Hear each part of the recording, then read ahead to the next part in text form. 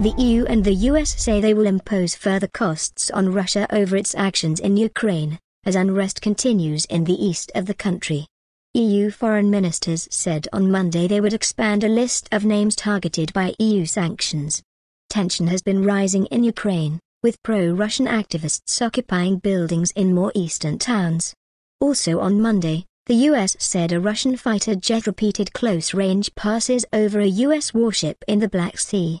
US President Barack Obama and his Russian counterpart Vladimir Putin spoke by phone on Monday evening.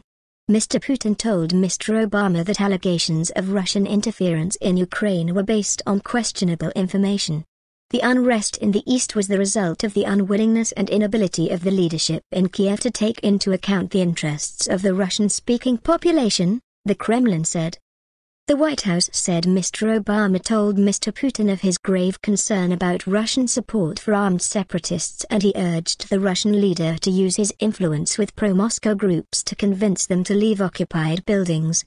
He warned, the costs Russia already has incurred will increase if those actions persist. After a meeting in Luxembourg, EU foreign ministers said they had decided to expand the list of those subject to assets freezes and visa bans. Earlier, UK Foreign Secretary William Hague had told reporters that he believed the seizure of official buildings in eastern Ukrainian towns and cities is something that is being planned and brought about by Russia. Moscow denies fomenting the unrest. EU foreign ministers also approved measures to provide up to €1 billion, £800 million, $1.4 billion, of economic assistance to Ukraine. The ministers backed the temporary reduction or elimination of customs duties for Ukrainian exports to the EU.